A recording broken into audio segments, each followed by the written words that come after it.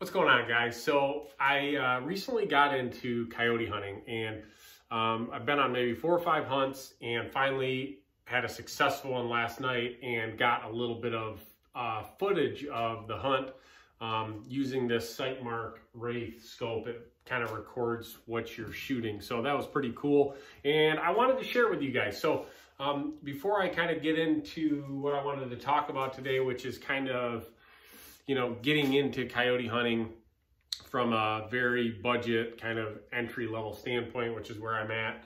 I'm going to cut right to the footage and show you guys kind of how this hunt turned out.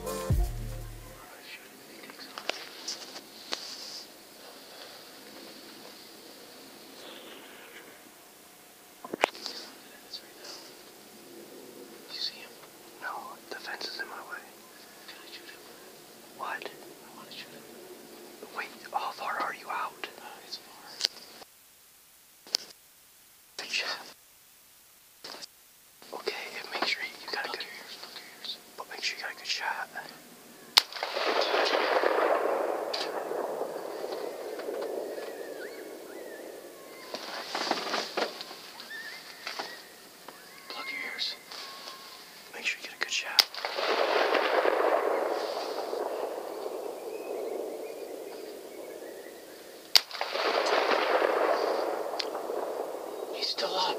Just leave. He's still looking up. He's going. It's okay. It's okay. I lost him. I lost him behind the tree.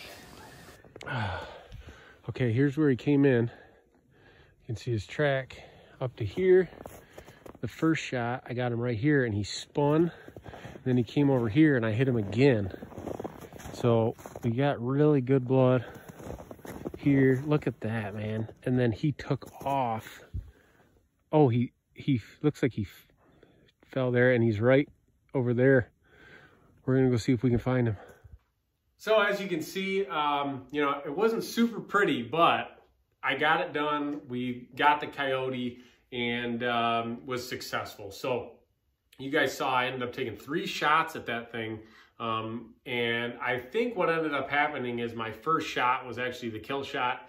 And then I think I missed the second and third one, or I know I missed the third one. If you kind of slow that footage down, you can see that I pulled that third shot really bad. But when I set this rifle up, this is the M&P Sport 2 in 223. I sighted it in at 100 yards, and then I was able to take a shot out to 150 and just kind of see where the grouping is with this rifle. And I'm not that good of a shot at all. And I was, you know, getting like 2.5-inch groups at 150 yards with it, which was really impressive to me. Now, when that coyote came in, when I first clicked that video on, it was about 230 yards away. And that's why, I'm not sure if it shows in the video, but I actually zoom in the scope a little bit from 4 to 8 times zoom to be able to get a little bit more detailed shot on him. And if you kind of watched, he came across and then came into, it was 197 yards is where the first shot was at, which you can't really tell from the video, but that's a pretty good poke for me. So I was just happy to get him.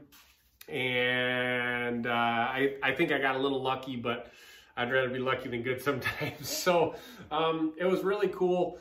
That was, I think, our 5th or 6th hunt, like I said, and that was our first time having a coyote come out to the call. We were using just one of the cheaper Fox Pro electronic calls, and so it finally worked, which was really cool. So anyways, if you guys have ever thought about getting into this, which I've wanted to do it for 2 or 3 years now, and everything's just so expensive. Like you know, for such a niche kind of hobby, you can't justify spending a ton of money right away. So what I did is I kind of built the most budget rifle I could to be able to do this at night.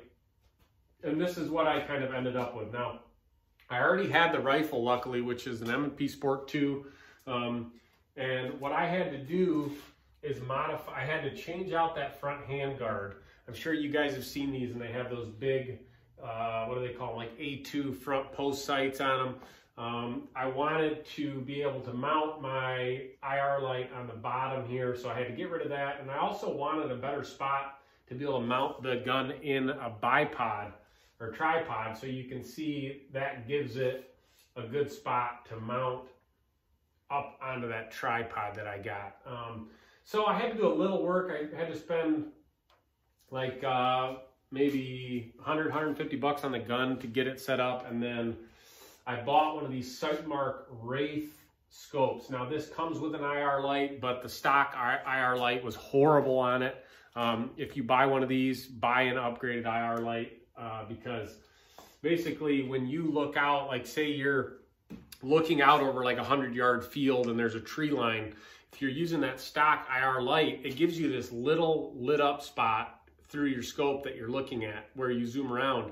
And I mean, it would work, but when you use one of these big IR lights, this is made by, who is it? It's the Coyote Cannon by Sniper Hog Lights, okay?